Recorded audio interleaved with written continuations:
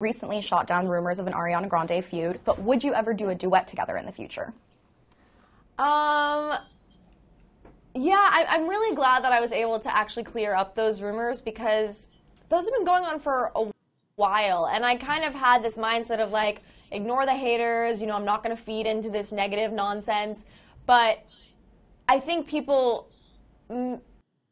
took my silence as like being guilty when actually that wasn't the truth at all. Like I had nothing to do with Victorious not getting picked up again. Like I still have a great relationship with all the Nickelodeon executives and my cast, and the tour not happening had nothing to do with me as well. Other people didn't want to go on tour. It wasn't just because I went on a solo tour. So yeah, and I mean there's no feud with me and Ariana. Like she's doing great with her music, and I wish her the best and continued success.